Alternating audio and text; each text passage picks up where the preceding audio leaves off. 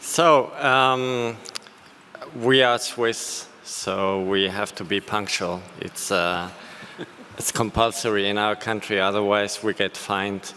My name is Jorge Cancio. I come from the Swiss Federal Office of Communications.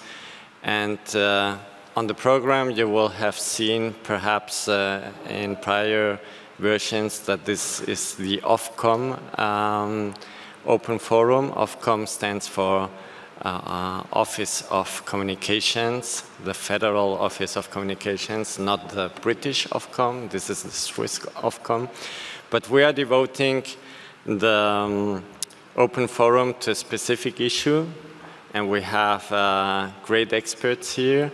The issue is DNS abuse and misuse, so all the aspects which are tied to this issue and which have been discussed amongst other places in ICANN, in the Internet Corporation for Assigned Names and Numbers, very recently in Montreal, in Canada.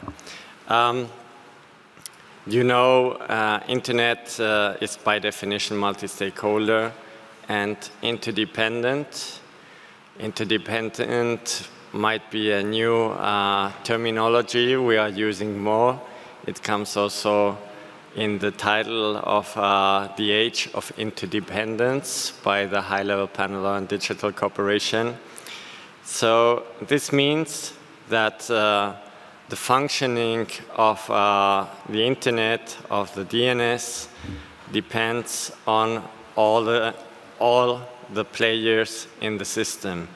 And one core part of this system is, let's say, at least for us who are not technicians, who are not really people who have a good education as lawyers or social scientists, it's like the digital phone book, the DNS, or the domain name system, which translates domain names into IP numbers.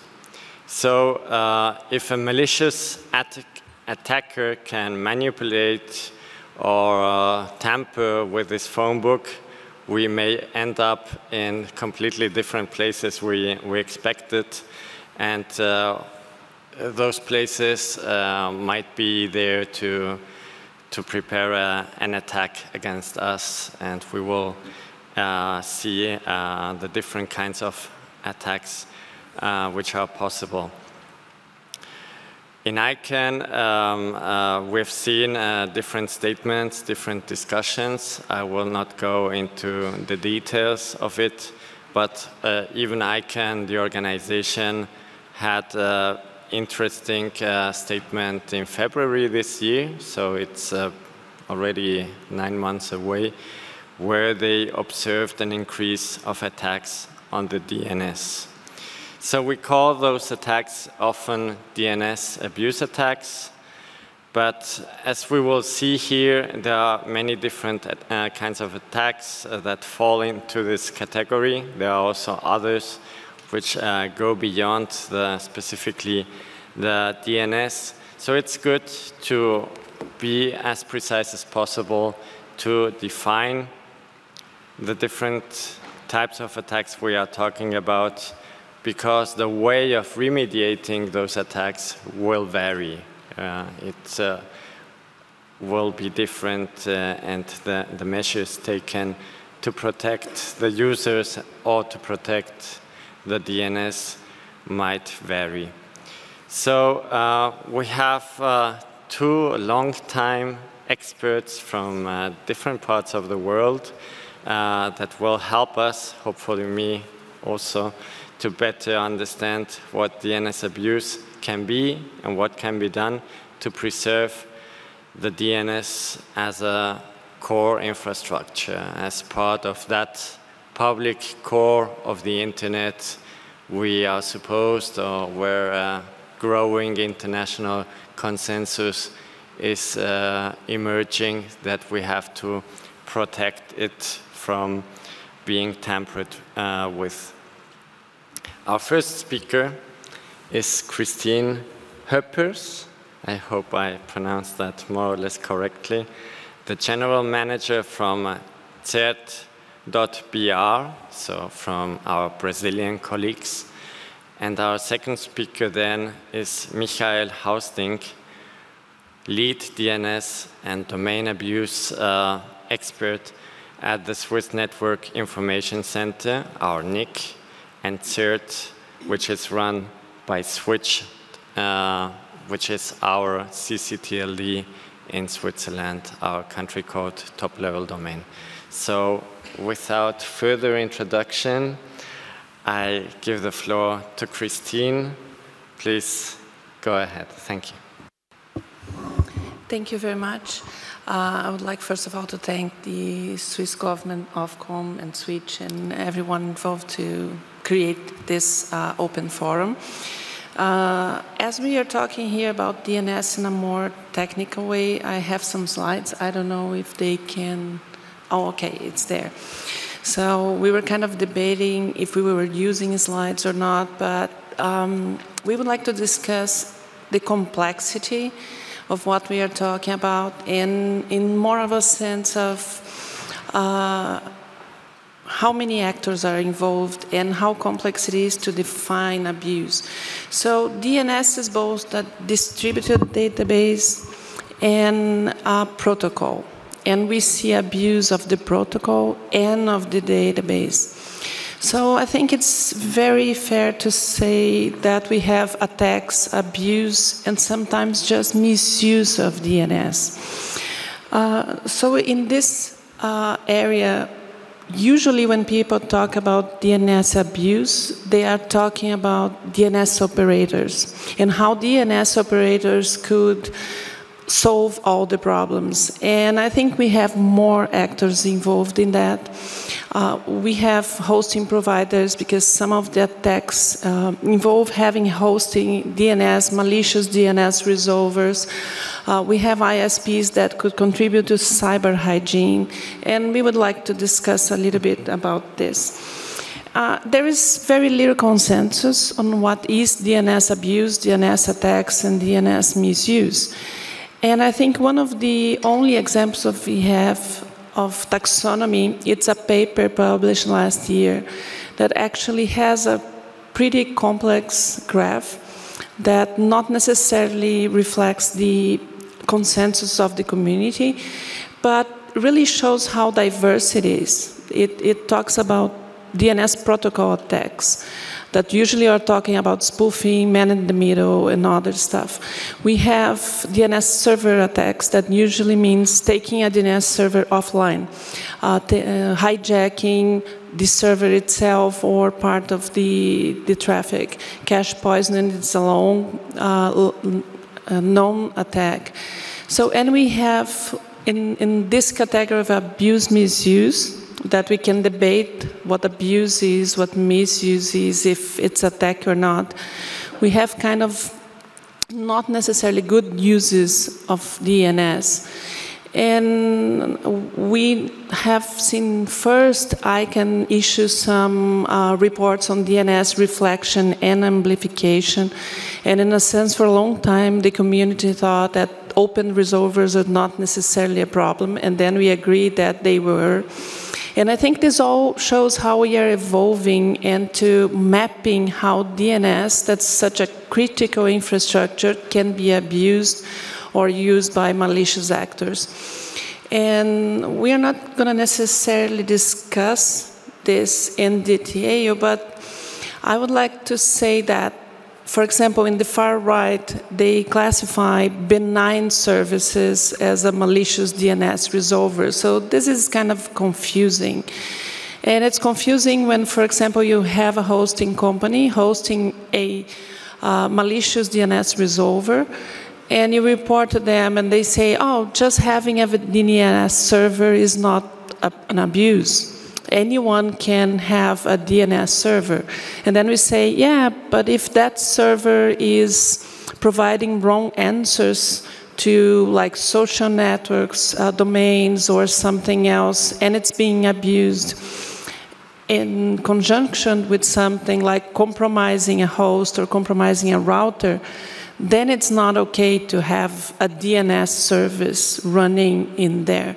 So I think that there's a lot that other actors could do to help us have a more stable ecosystem, to help users trust more DNS sensors and other parts of the infrastructure.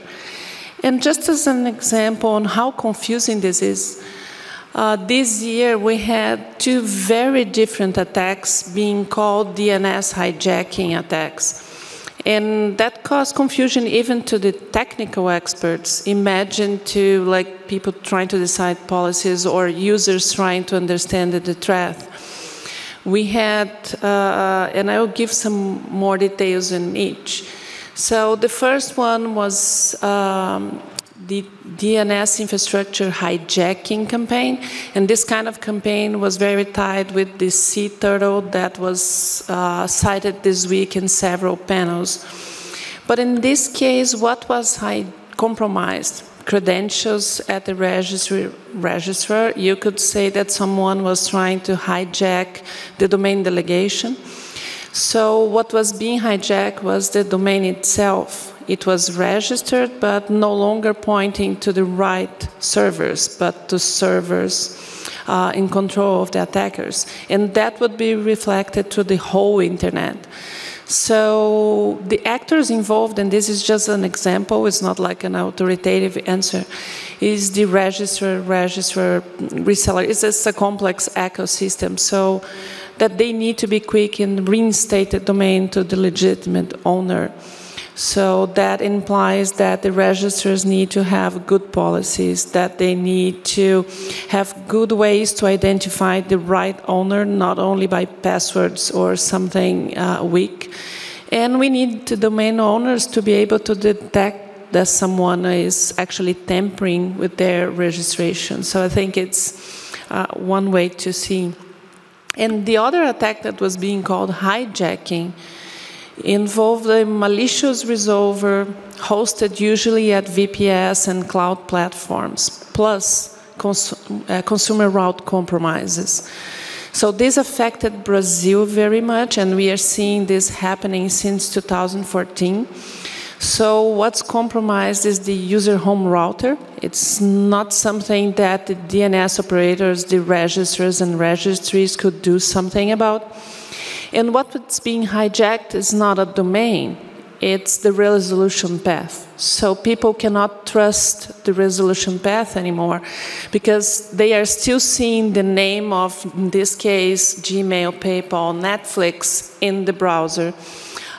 Depending on how they are, if they don't know how to check certificates or if they didn't pay attention that it was not secure, they would get duped. And really, who needs to act is, first and foremost, the hosting provider that's hosting the malicious resolver, because sometimes we have thousands of people affected at once. So that is the quickest way.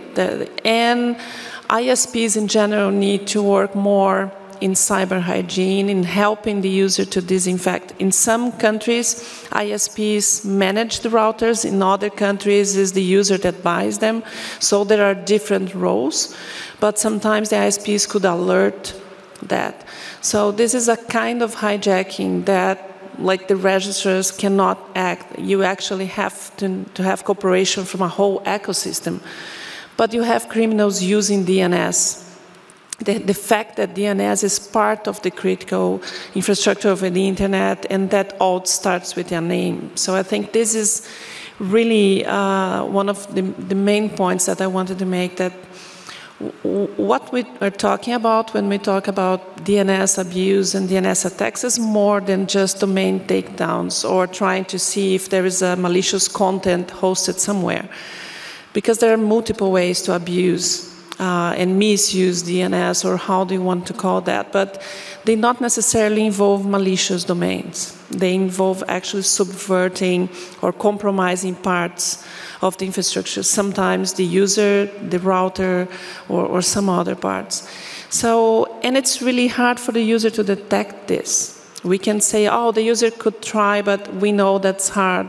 Technology is complex. It's not easy to teach how to check digital certificates, see if the authority is the right one. So it is not an easy part. So, and it's also hard to detect if a domain is malicious or not. And we had plenty of discussions about that this week. So I'm not going to talk about that again.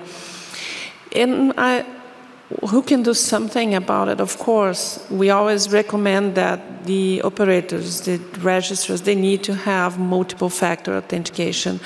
You should choose your register based on good practices. And these registers could encourage good practice, could make it easier to use DNSSEC, to use some best practices, to use multi-factor authentication. CERTs, instant response teams, they can help in the analysis because sometimes not all actors have all the pieces of the attack. So we could help see how different parts of the internet are being used to abuse and how DNS is part of a bigger abuse campaign or attack campaign. And I think most hosting providers, this is a challenge very close to our heart in Brazil. Most hosting providers, they are not really with good policies to deal with DNS abuse when they are being used to host malicious DNS servers. Because the policies actually don't cover that. Sometimes they just cover that you should not have open resolvers. So we are able to take these servers down when they are also an open resolver, but most of the times we get into a debate, oh, but how do I know that that bank or that organization is not actually hosting here? So you get into like a lengthy debate with something that could be resolved with a DNS query that will show who is the authoritative server for a domain, for example. So it's really a lot of policies and processes that need to be improved. And I think everyone is involved and needs to have like best practice, cyber hygiene. And this week we talked a lot about the need to implement standards and practices. And I think this will help a lot to reduce DNS abuse as a whole.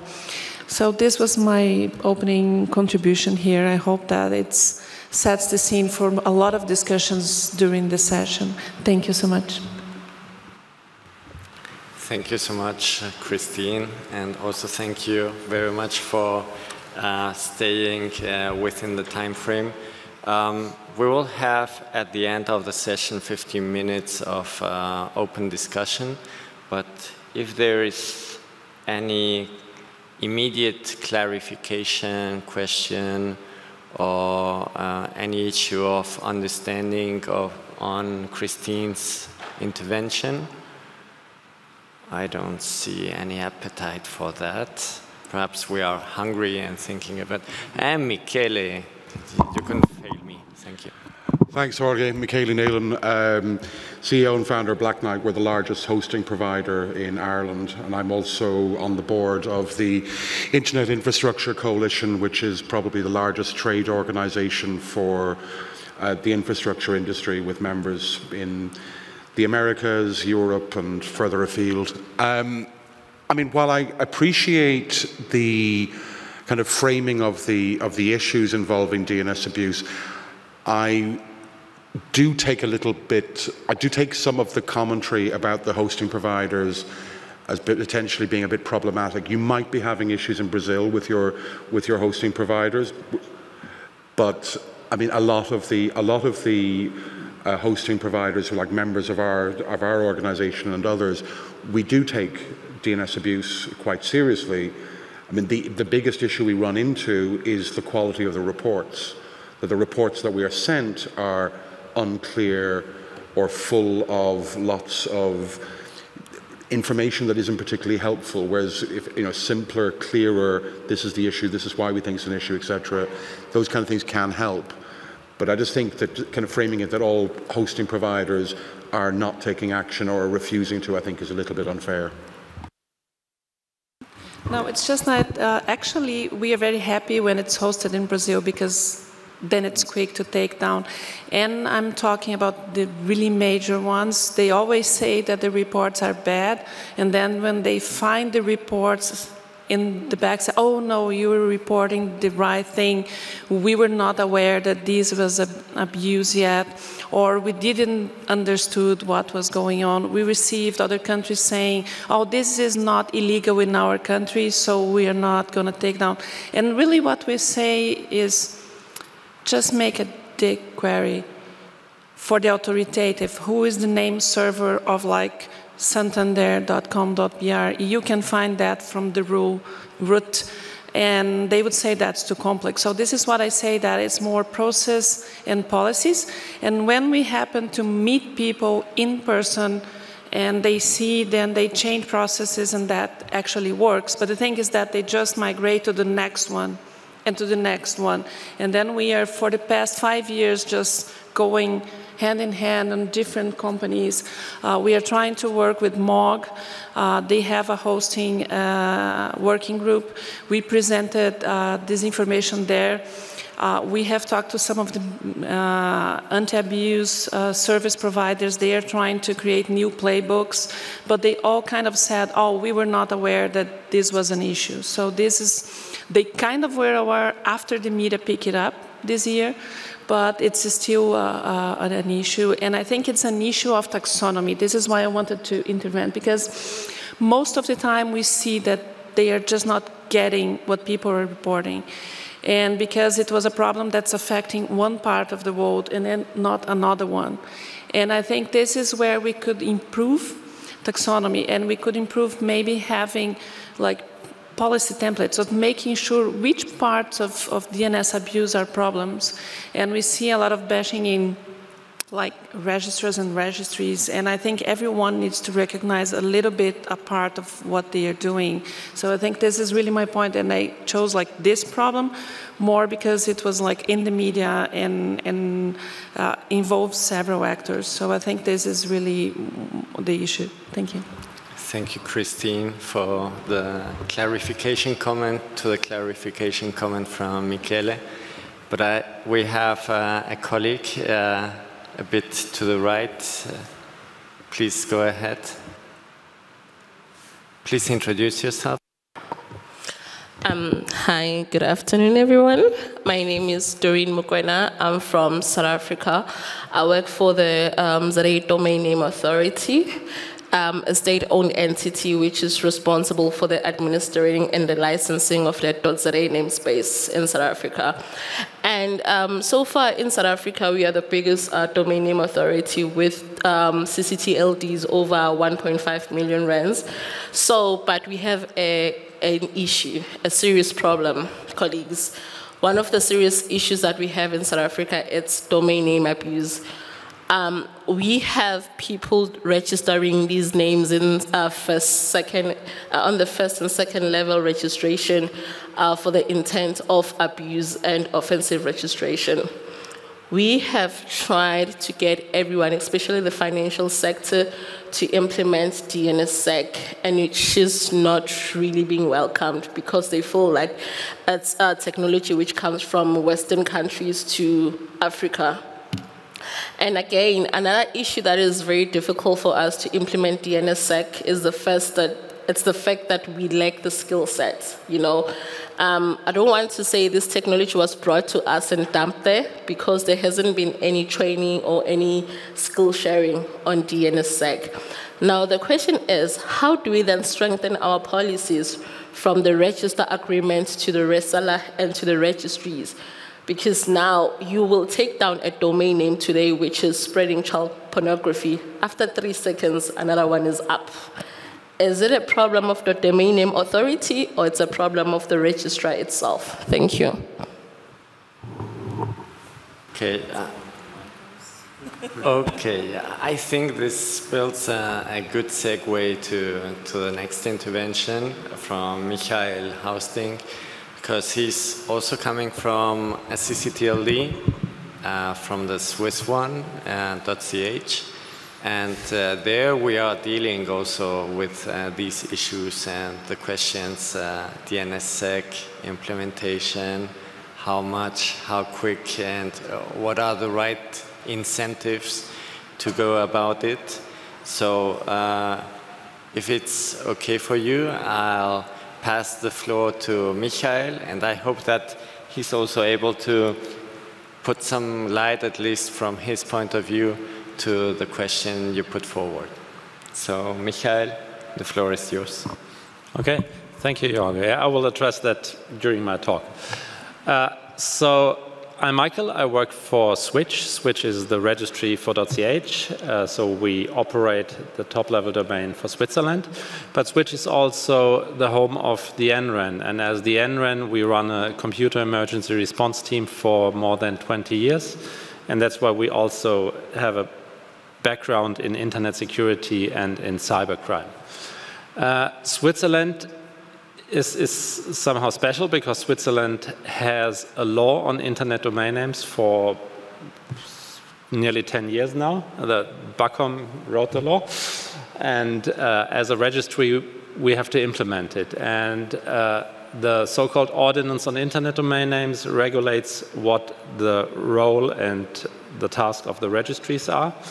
And I'm happy that the registry has no mandate to fight DNS abuse, but we have a mandate to fight cybercrime. And I think that's important because the term DNS abuse is, I think, misleading because it suggests that there is a single problem and there's a unified answer to that problem. And I think that's not the case. As a registry and a cert, we have two problems we address. One is the problem of malicious registration. So people register domain names, they register them for fraud, for phishing, to run fake web shops or rogue pharmacies or for terrorist propaganda. Sometimes we have, not in Switzerland, but that's a general problem, we have malware that uses domain generation algorithms, and these domains are then registered as a command and control servers for botnets. We have this in Switzerland too, and I will explain later how we deal with that. But the main approach here is this is abuse, and we try to identify the abusive registrations and handle them together with the authorities. Completely different from that problem, we see the problem that there are attacks on the DNS system, and that's something where DNSSEC fits in. Because it's a small step to make the DNS more secure. So DNS attacks, Christine already talked about them. So the main common issue here is not really attacks on the DNS, but websites that are compromised. So you set up a phishing page at a compromised website, and then you send out a few million phishing emails, and then the DNS is involved.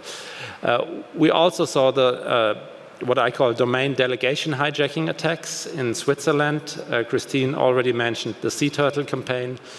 Switzerland was affected, and what happened there after the registrar was compromised, that a third authoritative name server was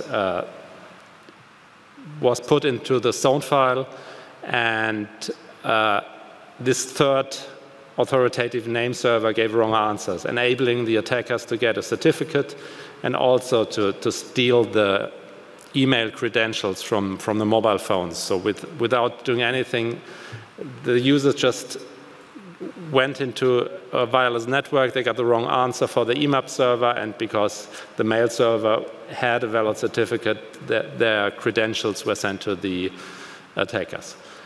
We then have a DNS hijacking attack, so for me that's everything that's in the resolving path. So if you get a wrong answer, there are different ways to do these attacks. It's more than one.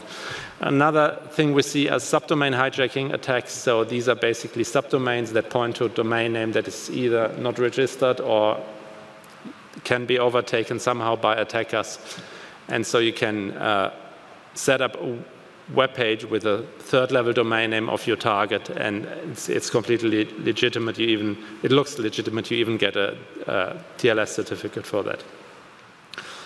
We see rogue DHCP servers and that lead you to to a DNS server that gives you selectively wrong answers. So if you are in wireless networks, maybe you get the wrong DNS server that gives you 99% right answers, but just also in that case, ZTurtle, it gave you the wrong answer for your email server. And then if your email client connects to the wrong email server, you lose your email credentials. And we also see a lot of hijacking for black hat SEO now, so that is domains are hijacked and or compromised and just used for search engine optimization. For all these cases on the left side, we act as a CERT, so that means we're doing incident response. But the goal here is to inform and support the affected parties. So usually you either have a domain owner or website owner that is compromised, and we send out emails and inform them and tell them what to do. We try to mitigate these issues. For example, we share information on these domain names in Switzerland and also with a larger security community to mitigate the problem. For example, if a domain is hijacked, it will be most likely blocked by the ISPs in the DNS firewall for the first 24 hours, so that the risk that people lose their credentials there is low. And we also do remediation. That means we send takedown notices to the hosters and tell them, hey, you have a compromised website, please clean up. And that works pretty well. We do that for about 10 years now, and all the large hosters in Europe, and usually after 2 or 3 hours, they clean up. There are a few smaller ones that don't have the resources, but for the compromised part, usually cleanup is done within 24 hours. What we also do is, regarding DNSSEC, we give free trainings in DNSSEC to authoritative name server operators and also to smaller ISPs. We teamed up there with PowerDNS last year, for example, and they gave a one-day training that just gives you the essential knowledge of DNSSEC and how to implement it, and also to demystify a little bit the whole topic, because 10 years ago DNSSEC was not ready to implement, but now it's quite easy. So in the most resolvers, it's just one line of config and your DNS server is resolving. We also try to promote open standards like DNSSEC, like DMARC, which is quite important to fight email spoofing. And we are working together with the government to strengthen the resilience to cyber attacks. Because I think DNS is ubiquitous, and every cyber attack has somehow a DNS component. That basically was the attack part, but we also face malicious registrations, like most of the CCTLDs and also GTLDs do. I'm sure you all know about the problem of fake web shop. That is what keeps us busy, or what kept us busy the last 3 years. We see domain names registered for web shops, and if you order something like this on a web shop, if you're lucky, you get something like this. And if you are not lucky, you get nothing, but in both cases, your credit card is stolen. Now, as a registry, identifying and analyzing and making a decision on these kind of abuse is out of our scope. We don't know which shop is legit and which one is a fake one. That's why we work together with the police in that case. The Ordinance on Internet Domain Names gives us some authority to ask Swiss authorities for support. And for example, we're allowed to share information with Swiss authorities about registrants even without their agreement. That means we see suspicious registrations, we are allowed to report them to the police, and they can make a decision and give us an order on what we have to do with that. So basically, on the right side, you see a statistic about the fake web shops we took down in the last 5 years. The red bars are web shops where we try to identify the owner, and usually the owners of fake web shops don't identify themselves, so we are allowed by the ordinance on the internet domain names to take them down after 30 days. However, with a fake web shop, for 30 days, you pay $5 for the domain name, you sell 5 pairs of shoes for $100, you make a lot of money. That's why it continued after that, and by the end of last year, we started together with the police to take them down immediately. That's also something that the ordinance of internet domains allows us if there's a reasonable suspicion that a domain is used to steal credentials and personal data. And we as a registry are not able to identify that abuse, but the police, they are investigating these cases, and they are following the campaigns of the fake web shop owners. They know exactly when a fake web shop is used to steal addresses or credit card data.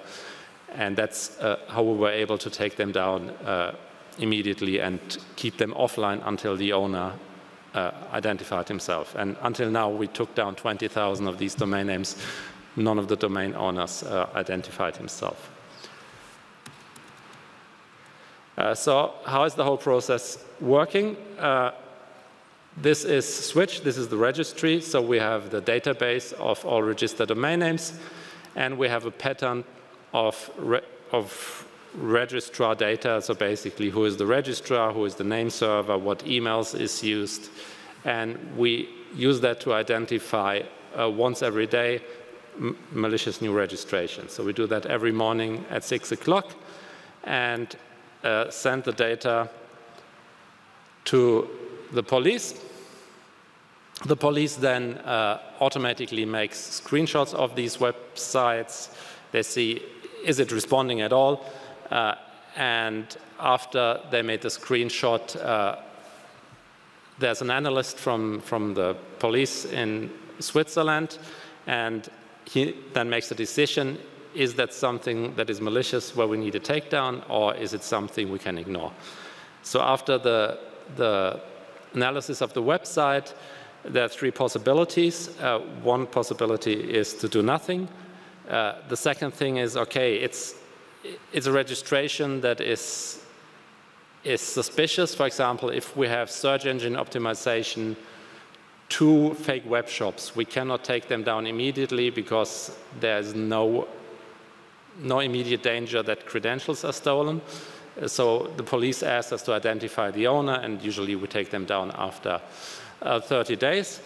But if it is a fake web shop and the police is sure that the owner of the web shop will steal the personal data of buyers in these web shops and will steal the credit card, they send us a request to immediately take the domain down. Usually we send that there's a job that sends the data to the police at 6 o'clock, and at 7 or 7:30 we have the list and the order from the police to take them down. Everything is transparent, so we make a report, the police makes a report, they both go to the Office of Communication, and also in the emails we send to the domain holder, we always inform the domain owner about his rights. So in theory, the domain owner can say, okay, I don't want my domain to be taken down, I want a formal request by an authority. But so far, for 20,000 takedowns, we haven't received one answer yet.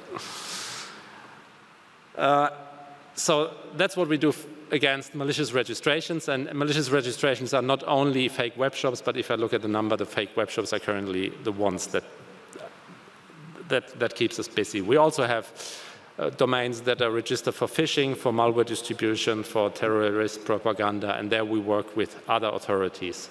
The authorities in Switzerland have to be accredited by the Office of Communication, and so currently we have 4 authorities that are accredited. One is the government cert, Melanie, so basically that's they're responsible for phishing and for malware. We have 2 cantonal polices, they are responsible for protecting citizens. So basically, we do all the fake web shop protection with the cantonal police of Zurich, and we have the federal police that is responsible for more international crime and also terrorism.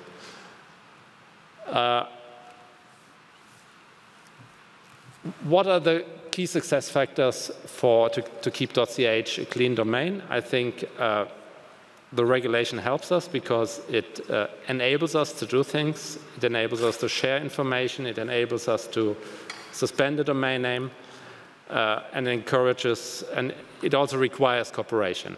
For example, as a registry, if we see a phishing page, we can suspend the domain name for 5 days. After that 5 days, we have to turn it back online because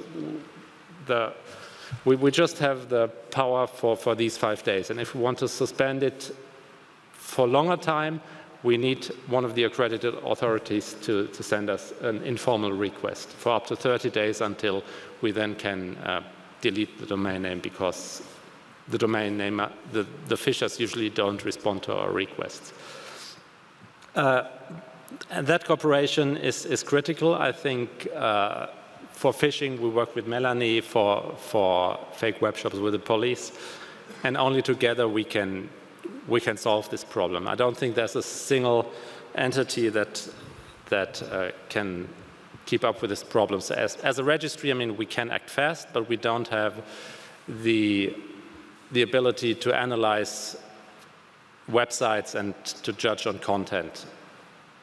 There's also other things like we have the pharmacies, we have fake financial offers, and as a registry, there's no way that we can make a decision on that, and that's why we need to rely on the financial regulator, on the medical regulator to make the decision there.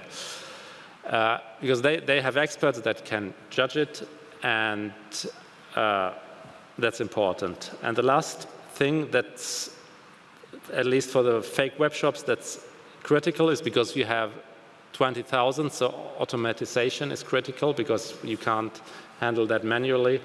But it's also easy because the bad guys, they also use automatization, and that's what enables us to do the detection.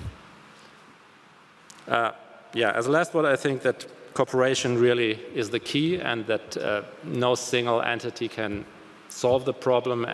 That sometimes I see finger pointing and say, oh, the hoster needs to fix it, or the registry needs to fix it, or the police needs to fix it. And I think if we try to go that way, we will not be able to solve the problem.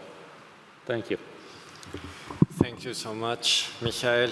This brings us back to the idea of multi-stakeholder. So, and interdependence, we have to work together. And also in a small country like Switzerland, where everyone is counting really the pennies, and the citizens have ultimate control on what bodies are established. This is a question of necessity, that everyone works with everyone, and that we establish as efficient procedures as possible instead of big new authorities which no taxpayer would accept.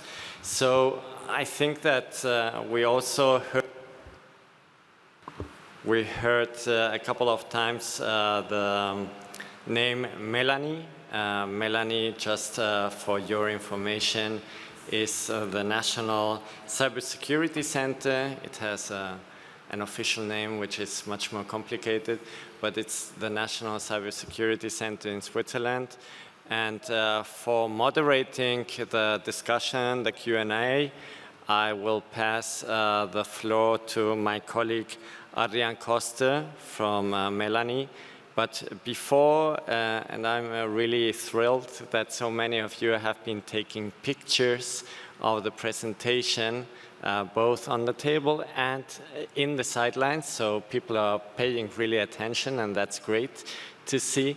I would really ask both Michael and Christine that if it's possible that we upload the presentations to the website of the IGF where the session is presented, so that everyone can download the presentations. And of course, I guess that both Christine and Michael, and also Adrian and myself, to the extent that it's useful, we are also very open to take this offline and to continue dialogue and cooperation after this session. But now, as said, I will pass the floor to Adrian to moderate the discussion. Thank you.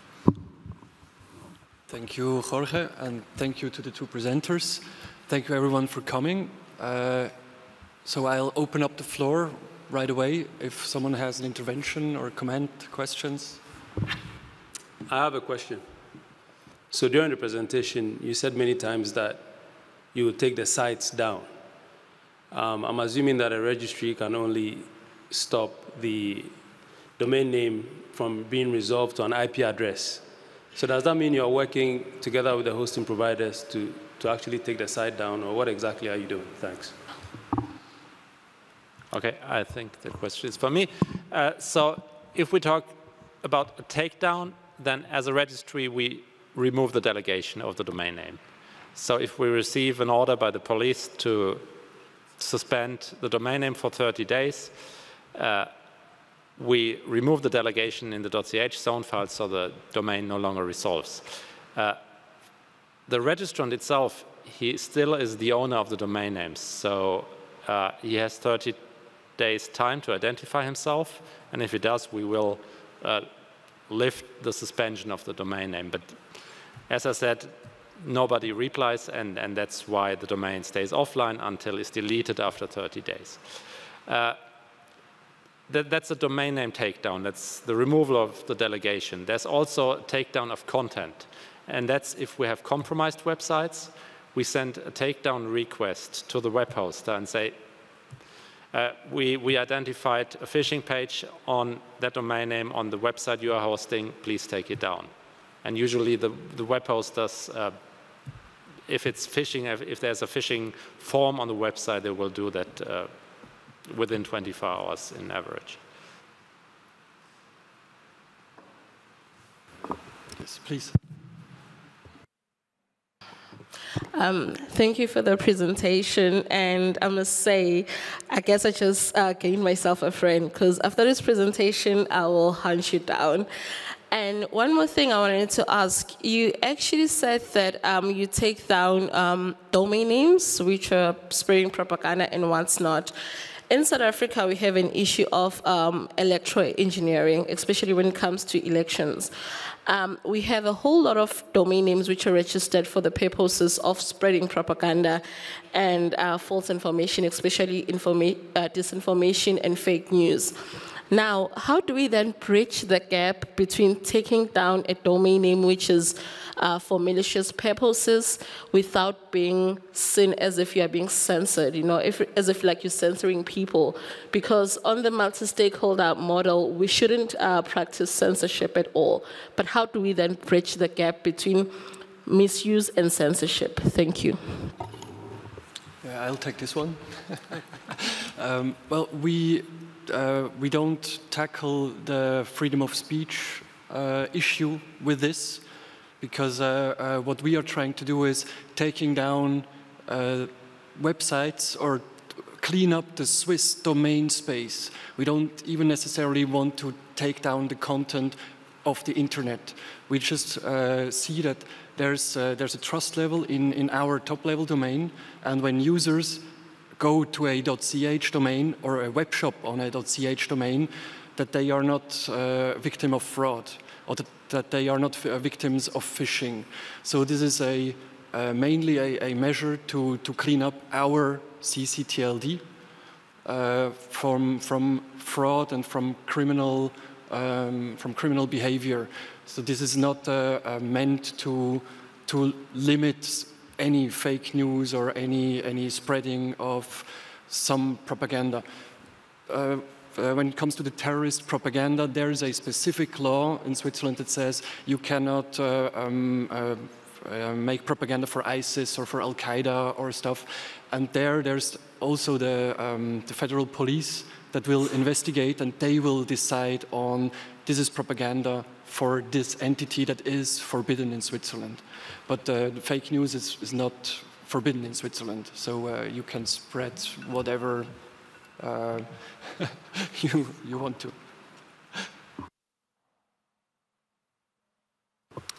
Yeah, Dirk Krzyżanowski, registry operator for .Berlin and .Hamburg city top-level domain names and vice chair of the Geo top-level domain group. My question targets a problem we have also in Germany, where not only .de domain names are used for fake shops, but also .com domain names, which are in a similar price range at the registrar. How do you deal with I guess you have .com fake shops targeting Swiss users as well. How do you deal with them?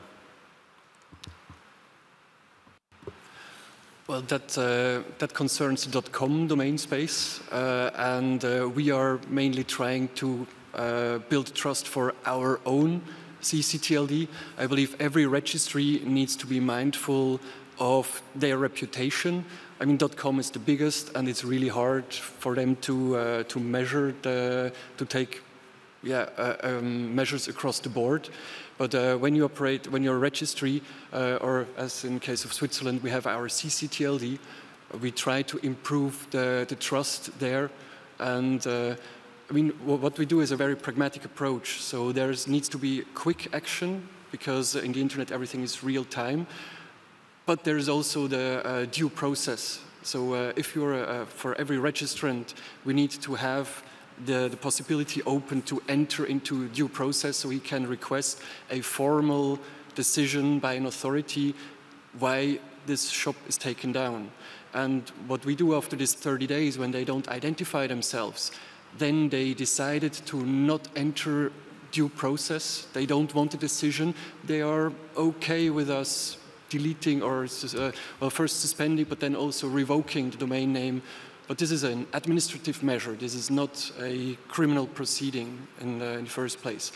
But there's certainly, there should be in international law enforcement efforts to tackle the web shop, the fake web shop issue. But that is a police, or it's a law enforcement matter.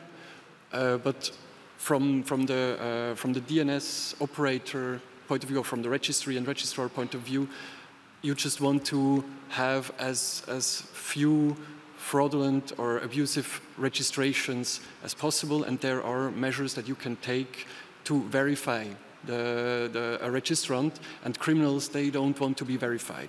So if you put a process in place that allows a suspension of a domain name, you use it, and yeah, if you do a good work, you will, as Switch does a very good work, for how many, 24,000 domain names you have suspended, you said. No one ever complained. So this is also a quality management thing.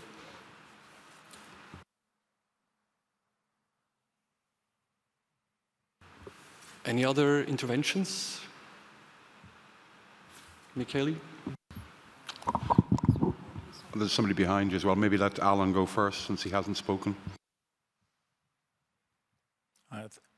Thank you. Thank you, Alan McGilvery from Sierra, from Canada.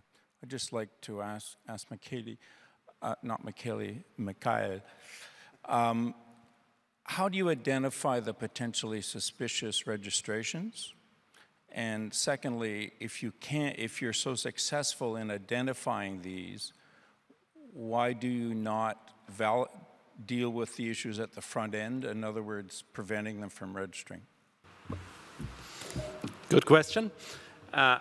So we have patterns that allow us to identify the suspicious registrations, and because the adversaries use automatization, it's quite easy, because they always use the same email provider, they always use the same DNS servers. And we also share that information with other ccTLDs that do similar things. But what we see is, if we really found a pattern and then really took down the domains, there's a change in the behavior and a change in the pattern. And the second question was that if we are able to identify them, why don't we take immediate action at the time of registration? And there's a simple answer, because the law doesn't allow us.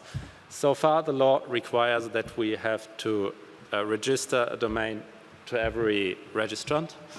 But there's a revision of the law, and I hope that with that revision we get the possibility to identify potential suspicious registrations at the time of registration, and then take some action at the time of registration. But the revision is currently ongoing, and most likely it will be in effect in a year, but then we plan to see if we can move the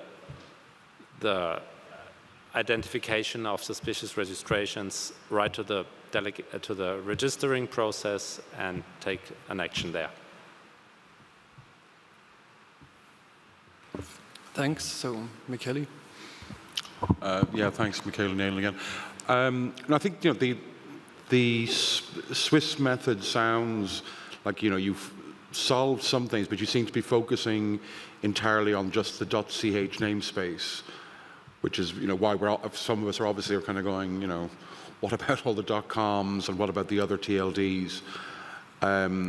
So I suppose the question really then is, are you collaborating with the other country code operators? I mean, like, URID have their new system that they're about to turn on in the next couple of weeks, which will be kind of doing a predictive analysis of potential abuse up front. Now, that doesn't deny the ability of the domain to be registered, but it does slow down the registration, which might be something that could be of use to you. And then just in terms of the GTLD space, just for those who aren't aware, most of the larger providers, so GoDaddy, Affiliates, Amazon, and several others, we all signed on to this DNS abuse framework in the run-up to the ICANN meeting in Montreal, which just lays a basic line of things that we will take action on without having to get court orders. But just on the collaboration, I suppose that would be interesting to hear about. Okay, the question was on collaboration. We share that information with the other CCTLDs within the center, within the Council of European Top-Level Domains. And we are open to share it also with the GTLD space, because I think, I mean, the patterns, they're changing. They're not changing fast, but sometimes we miss something. So our old patterns still match, but there's a new pattern we don't get. And then at some point, someone else reports something to the police, and we see there's a domain name and our pattern didn't match, and then we update our patterns. But I think there we can get better if we cooperate more, because I think the patterns, that's something we also found out when cooperating with other CCTLDs, they're always the same. So that they don't have a certain pattern for a certain registration schema for one CCTLD, they just use it over all CCTLDs. And so if one CCTLD detects a new pattern, yeah, we share it, and the other CCTLDs can also make use of it. And if there's interest in sharing these patterns over with other entities, we are open for that.